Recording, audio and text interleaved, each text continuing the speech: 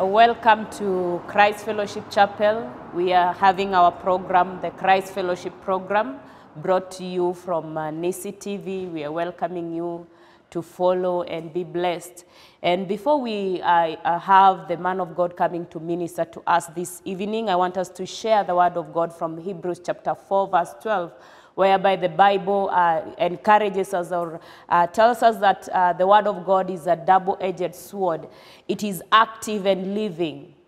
This word is really encouraging as we are preparing our hearts to listen from the Lord. I want us to have our hearts ready, prepare ourselves, understanding that the word of God is living and active, and the word of God is sharper than any double-edged sword. Let it minister to our hearts. Let it mold us and build us.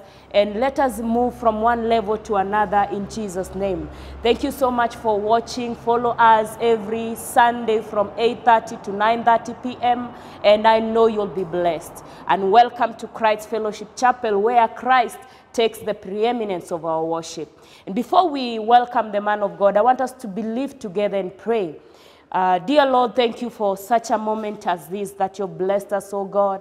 Even as we're preparing to listen from thee, how we welcome you, Holy Spirit of God, that you may mold us, that you may build us, Jehovah Father, that we may be able to be hearers, oh Lord, and also the doers of your word.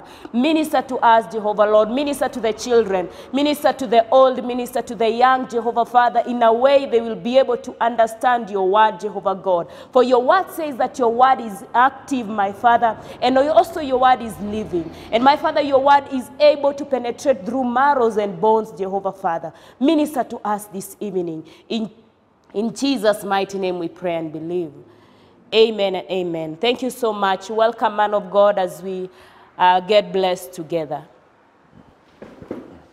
Amen. Bwana Yesu asifiwe sana. Praise the name of the living God. Welcome to this program. It is a pleasure to have you at the comfort of your homes or wherever you're watching from. You're welcome. This is Christ Fellowship Chapel. This assembly of believers is located a few meters in a town called Nakuru Town, a few meters from Kabarak University as you're heading towards Kambia Moto from Nakuru Town. You're welcome anytime you're within the environments. You can come and fellowship with us. We'll be glad to have you fellowship with us. I'm your pastor, Pastor David Kituyi, and bringing up, by the grace of God, bringing the word of God to you. And before we bring the word of God to you, I would like us to have some time to worship together with the Christ Amplified Ministers to usher in us into the presence of God. Amen.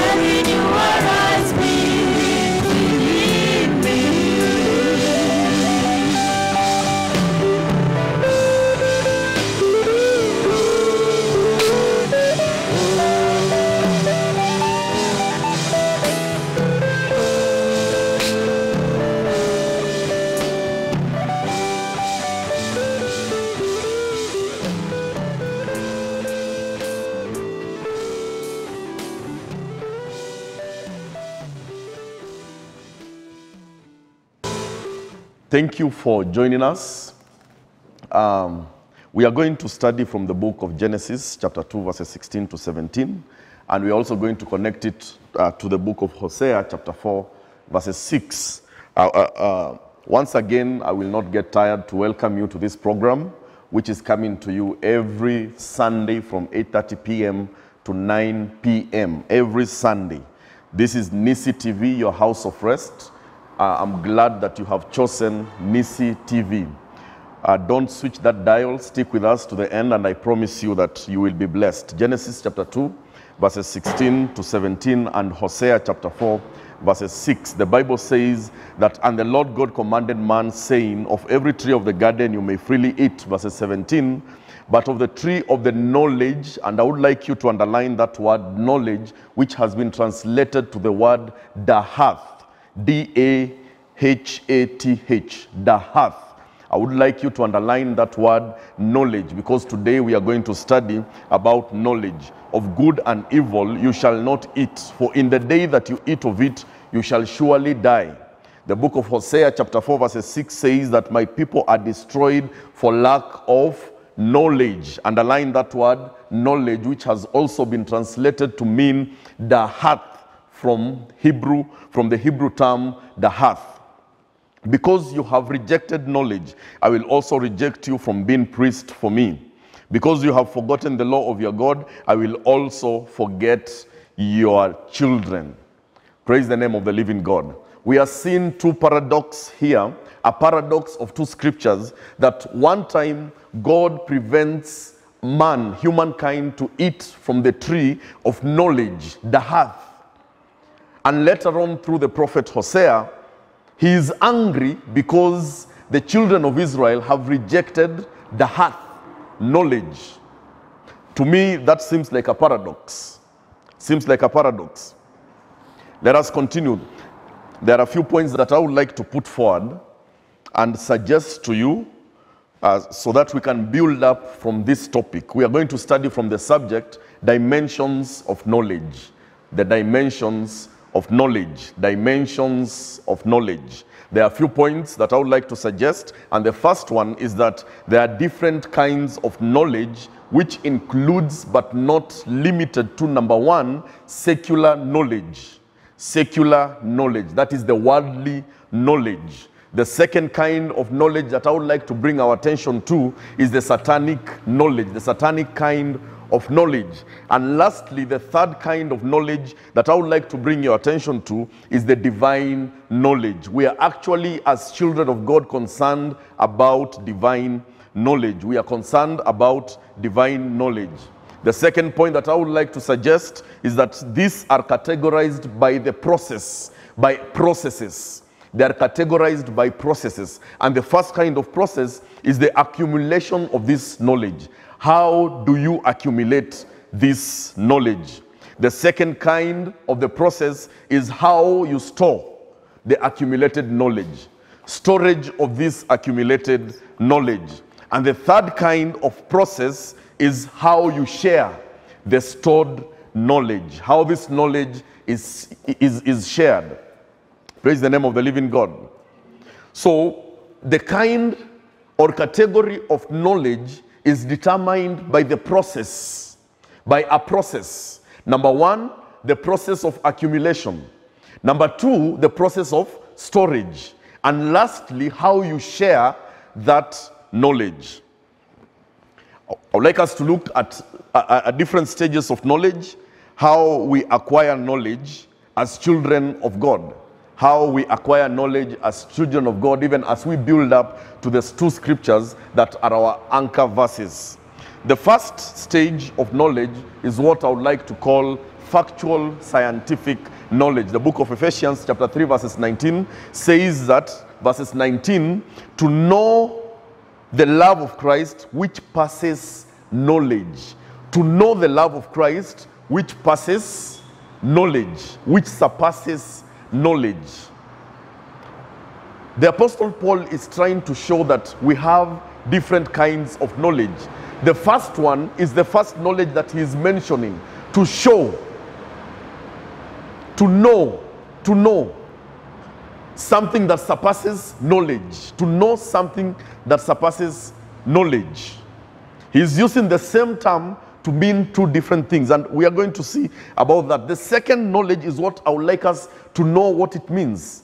This knowledge has been translated from the Greek word gnosis, G-N-O-S-I-S, gnosis, that you may be filled with all the fullness of God. What is gnosis? Gnosis is what I would like to call factual scientific knowledge. Factual scientific knowledge. These are facts that have been proven through experiments. They have been tested and they have been established that these are facts and they stand. And they have a special place in knowledge as a child of God. The knowledge that solid things cannot float on water helps us to understand who Christ is when he walks on water. The fact that 2 fish and 5 pieces of loaves can only feed a child helps us to understand what God can do by feeding over 5,000 with a lunchbox of a child. The fact that a man was born blind, it is a fact that for 38 years he has never seen. No doctor can treat him. But Christ comes and tells him, stand up and walk. You have been made whole. It is a fact that the woman with the issue of blood had gone to many doctors and they were all defeated. That fact is very key in building our faith. As a believer, as a child of God, we need to understand facts. The fact that gravity pulls things down, objects down, helps us appreciate the divinity of Christ when he ascends to heaven. Praise the name of the living God.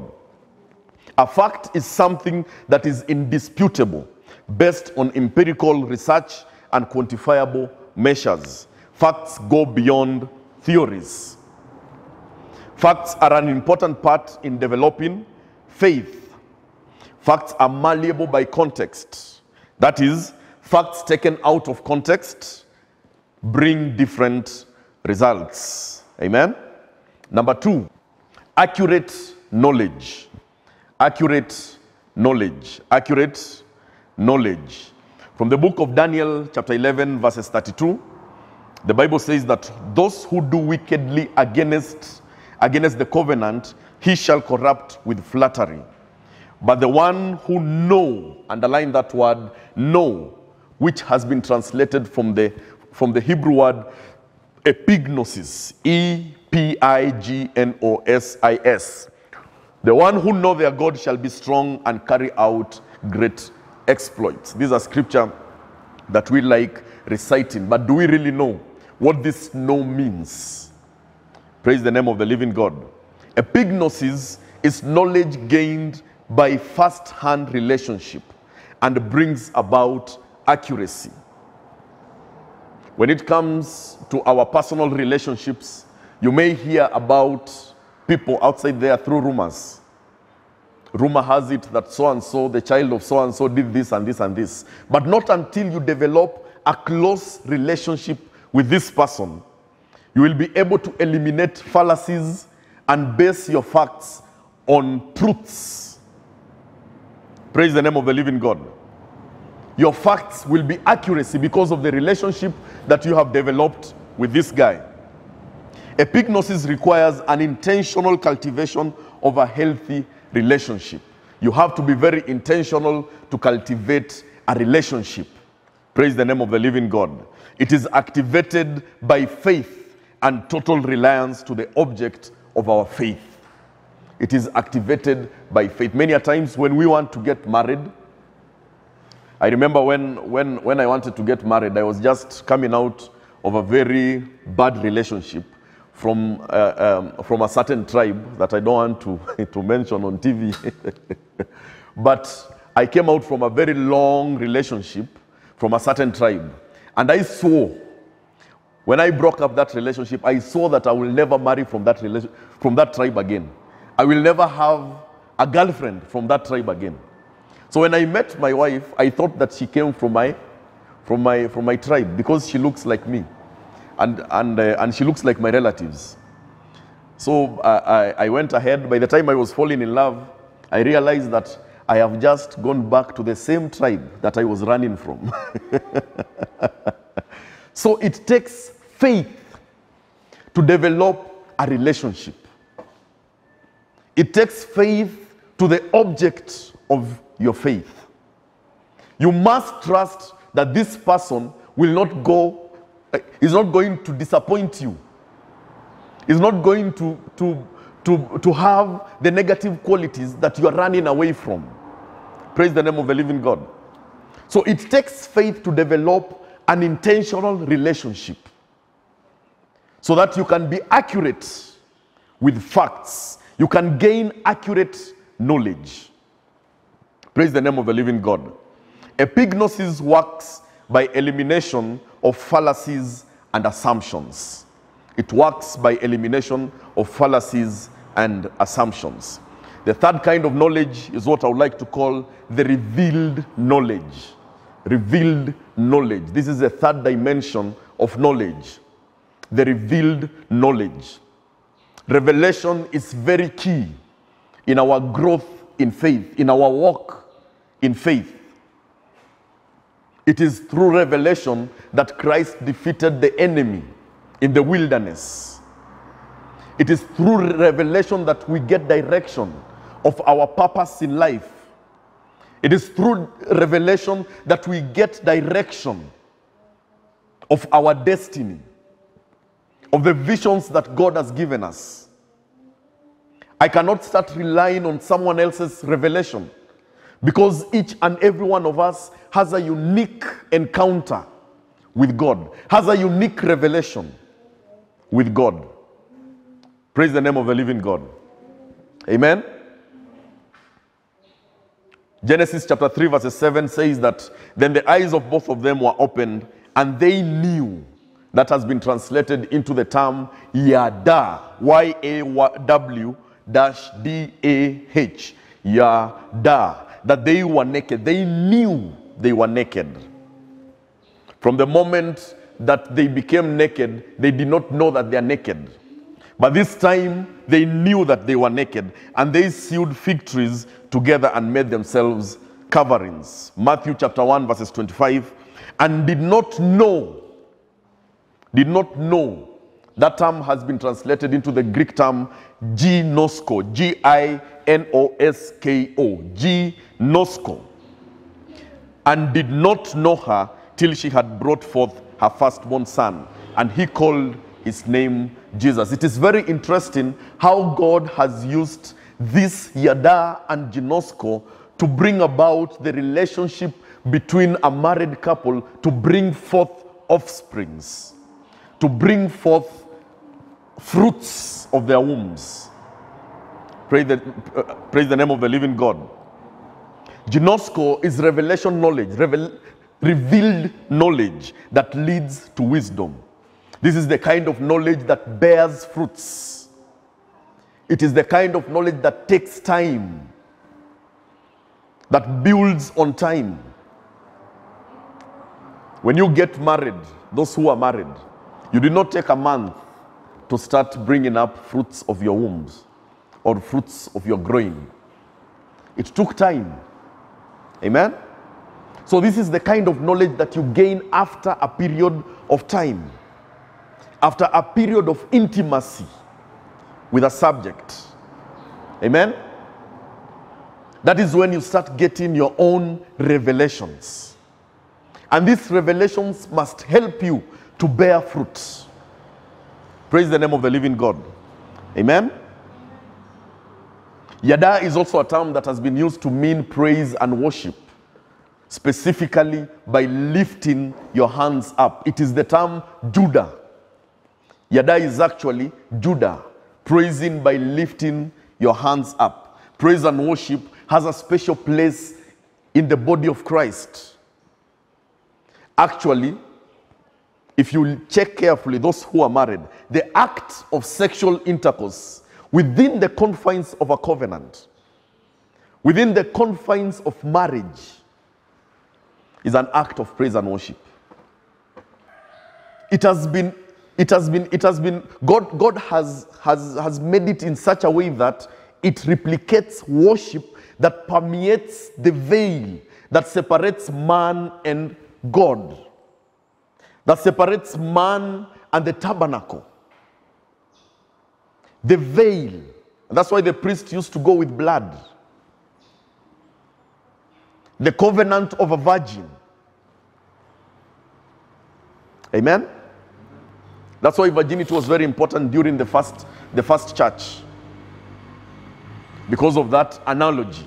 So this is the kind of knowledge that you get after a period of time, after a healthy relationship,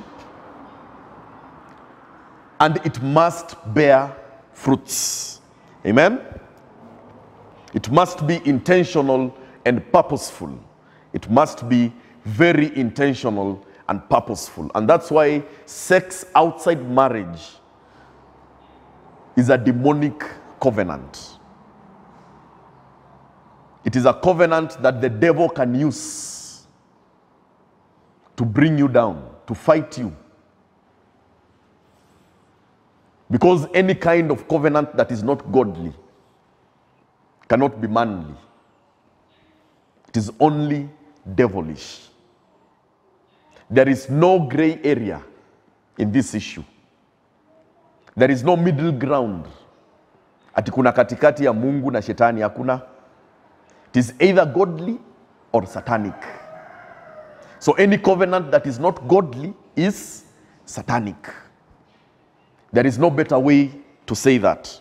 John chapter 8 verses 5. Yet you have known him, but I know him. And if I say I do not know him, I shall be a liar like you, but I do know him and keep his word. The word know in this scripture has been translated into the Greek word eido. Eido. E-I-D-O. Eido. And this is what I would like to call the cognitive knowledge. Cognitive knowledge. Praise the name of the living God. Eido is cognitive knowledge. Cognitive is a psychological term that is used to signify awareness, self-awareness. It is used to signify self-awareness. For example, by the time you attain a certain age, you are aware that you are a boy. You start walking with boys. You start playing boy games. My friends used to say that if you're not watching football, or if you're not a fan of Ferrari, then you're not a boy, you're not a man. But that is a lie from the devil. It is God who qualifies who a man is. Amen? And that's why when you see a man taking up girlish behavior, bringing about homosexuality, then that must be demonic. And some deliverance has to be done. I'm not ashamed to say this. Some deliverance has to be done. God is not an author of confusion. Amen? Cognitive knowledge. The Apostle John is saying that I know him.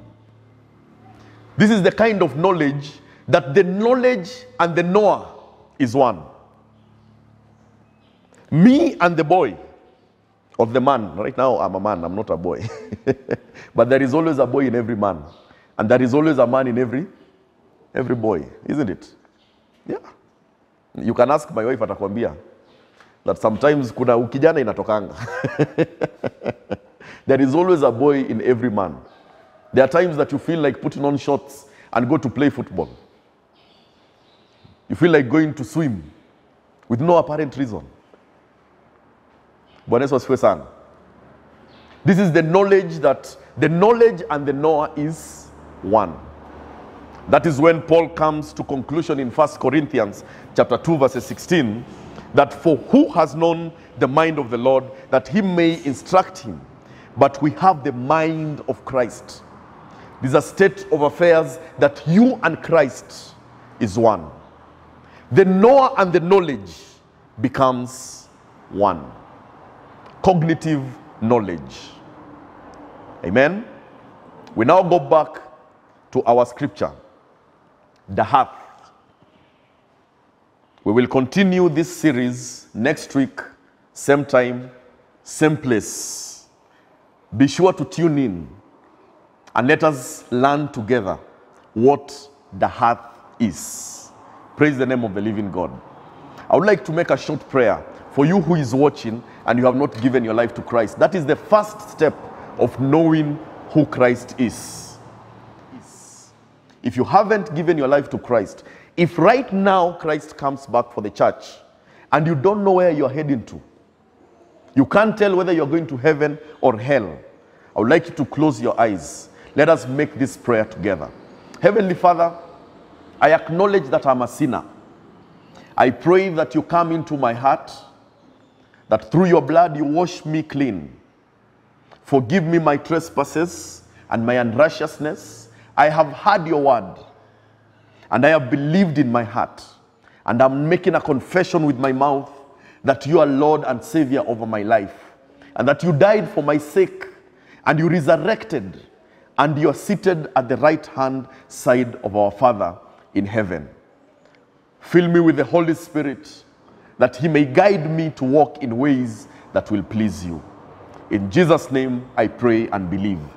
Amen. If you have made that prayer, look for a Bible-believing church. If you are around Kabarak area, you're welcome to come. We will walk together in this walk of faith. If you have any questions, any contribution, any comments, there is a number below your screen. That is an SMS number. You can send your SMS there. You can also contribute anything to the body of Christ through that number. May God bless you. May God be with you. And I love you with the love of Christ. Amen.